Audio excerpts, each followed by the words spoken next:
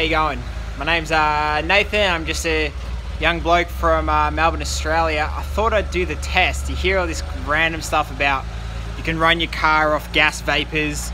You know, the internal combustion engine wasn't designed to run off liquid, you know, petrol, or in the States you call it gas. That it's meant to run off vapor, and that's what's happening in the engine. It's releasing vapor. All this stuff. Lots of things seem real dodgy, and they try and prove things, but it just doesn't work. Anyway, so I've done the experiment myself. I got a little shit box here.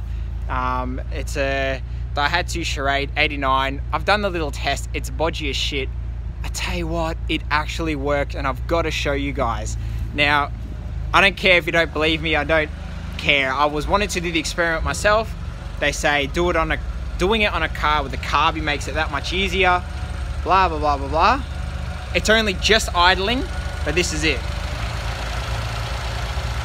So pretty much got my air box.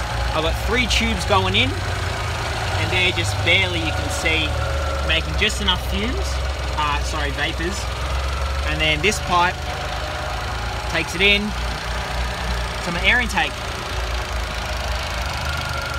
And that's it. I've kept all of the original, there's other kinds of like hoses and things. I don't really know what they do. It seems a bit bizarre, but anyways, I've left them. The car's running.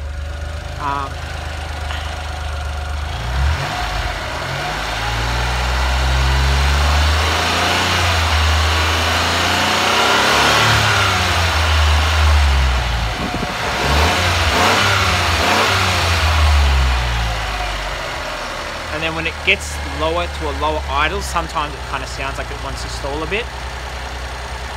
That's not too bad. That's literally it. And if you think it's not running off this, just so you can have a really clear look, this is just a little hose, comes out. It's meant to be connected to the engine. I don't know what it does. If I block this, oh, maybe not. All right, if I take this off, it should just turn off.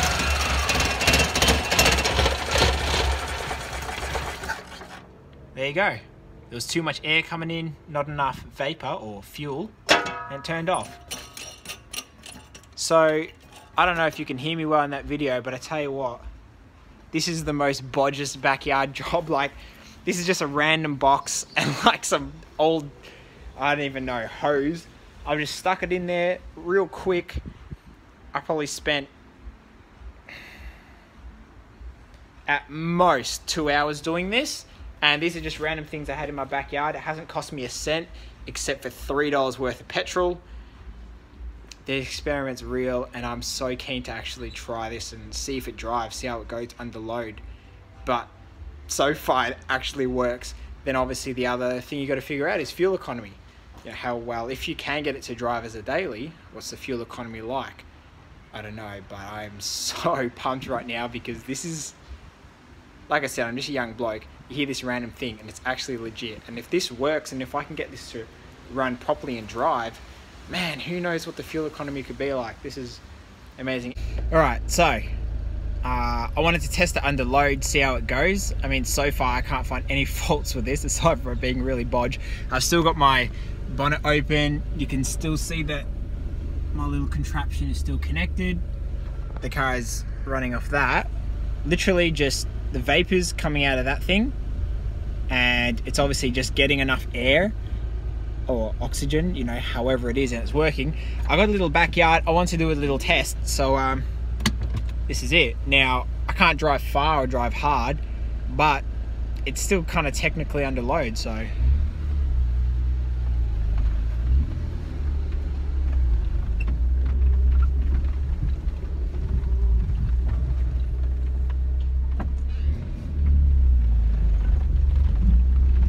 I mean, that's it. It's driving. Like, this is the most bizarre thing because it's like conspiracy theory, you know, the big oil companies, you know, and big petrol companies don't want you to know this, and they stop it from working. And it's like the cheapest, easiest experiment. You can do it yourself. You apparently can do this even if you fuel injected, but apparently it's harder. I don't know. But I've had this thing running for like 5 minutes. I don't know if it's like you can blow your engine if it's too lean or too rich. I don't know. I'll have to find that out. But obviously, if it idles smoothly, then it's got to be a pretty close mix. It's got to be pretty close to right. Obviously, it won't even run at all. And probably people are going to go, oh, this, that. I don't really care. I'm stoked. This is really cool. I really want to encourage anyone to give this a shot. Like, it's so easy. You can do it bodge as, get a random container. You know, it's so easy. But yeah, just to show you guys again. So, first I tried it with just one, and I siliconed it in place. And then after like 5 minutes, all the silicon on the inside, it was like, I don't know, kind of just coming apart and stuff. So obviously the petrol and fumes, whatever, silicon doesn't like it. Added a second one, right? So this was the original. A second one kind of made it better, but not, it wasn't, still wouldn't idle right. And then I thought, you know what? All the blokes in the video seem to have 3. I thought it was random. Anyways, I put 3, it actually works, and now it's idling really nicely. The next thing I'm going to try and do is see if I can get this box and see if I can tuck it into this corner here, something like that, so I can put it away there and then close my bonnet and drive around and see what happens. So yeah.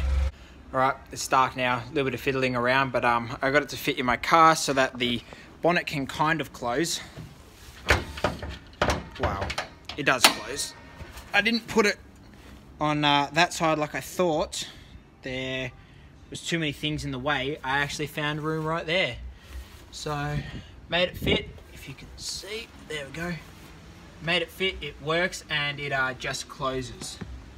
Just. And now I'm so keen to go for a little drive and see what happens. You can't see me heaps well, but you get an idea. This is my first drive. The idle is low. It's idling like idling low, but obviously the car's not really idling itself. I just need to accelerate more. But I mean, oh, I just realized you guys won't be able to see that I'm actually driving. Well, I'm doing 20 Ks. And so far it's okay. Accelerating more. Doing 30 Ks now. 40. So far it's driving as per normal. 50 Ks. Huh.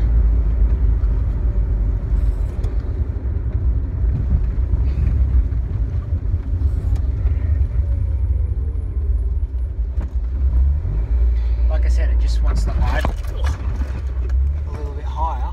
But that's not too bad.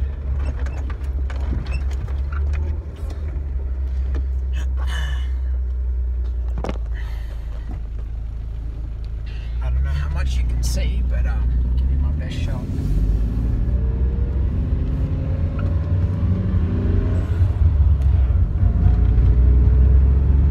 See the speed there, 40.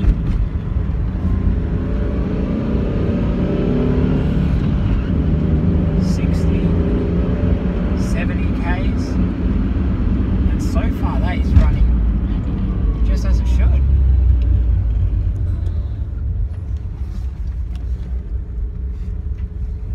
I am quite amazed right now.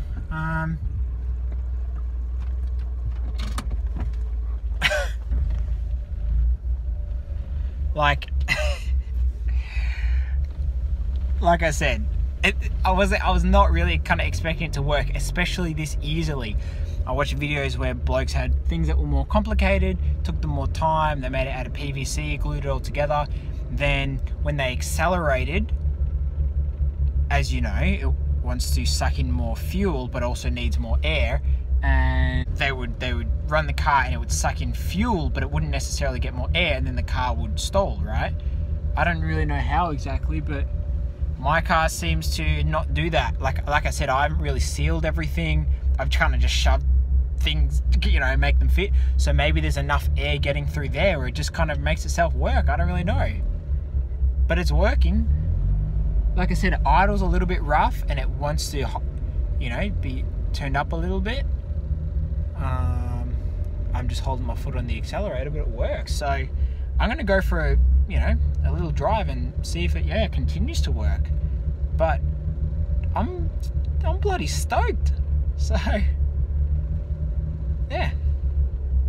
All right, this is the last bit of the video, or at least for tonight.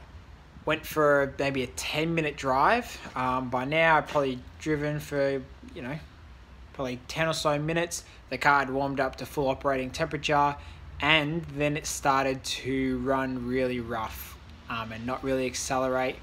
Usually when you pump the gas, it sucks up obviously more vapor and makes it run okay, but that just wasn't working either. My only theory is, and I've heard this from a bunch of other videos, is that there's a few ways to get vapor out of the, to get more vapor out of that petrol, is to have a wick, so it kind of soaks up and gives it more kind of surface to vaporize. The other one is to do the bubbling, which is obviously what I've done and what a lot of people do, which is obviously the vacuum where the engine sucks in the air, causes the petrol to bubble, that makes more vapor. And the third is to heat up the petrol. So I've seen guys who put these little, I don't even know what they're called, but these little kind of heating up elements. They put them into there, they heat up the petrol, and when it gets to a hot enough temperature, they maintain that temperature and it vaporizes itself enough without the need for the bubbling, and then they suck that into the motor. So my theory is that being in the engine bay, because obviously it was closed, it was sealed, the engine heats up, the petrol's heated up, therefore creating more vapor, so that my air to fuel ratio was good, but then as it heated up, changed over to make it too rich, meaning that there was too much vapor going in, not enough air. That's a theory, I haven't tested it out now, but it's getting later, and so I'm pretty much going to call it quits for tonight. But myth busted, it can be done, it does work. I am going to figure out how to do this long term, and I'll probably do a video for that too. So don't be skeptical, don't be someone who doesn't believe shit. It does work, it is real. Try it out. Be a bloody engineer, be a scientist, go out and do some cool shit, and you can do it in your backyard and it costs you nothing. Have fun, get out there guys, awesome. Just one quick thing to add, I never added into the video that I had disconnected my fuel line from the carburetor. So I had to take off the airbox and pull off the plug. I put a bolt in it, that was no more fuel in it, then ran the car, waited for the ball to run out of fuel, and it didn't start. And after that, tried it, definitely wouldn't start 100%. And then that's the part where I jump into the video and say everything that I've done.